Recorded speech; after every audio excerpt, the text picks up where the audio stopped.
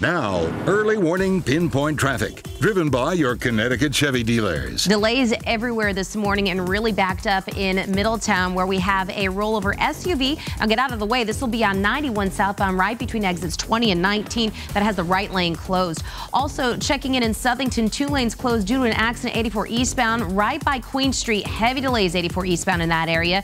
91 southbound through New Haven is a mess. This is closed between exits 7 and 6. They're actually diverting you off exit 7, but very slowly. If you have to take the 95 ramps, you are better off getting off at exit 9 and following back roads, and do not get onto 91 southbound until you're exit 3 Trumbull Street. We're also looking at those big delays in Southington right now, where that multi-car crash is. We'll keep you updated in just a little bit on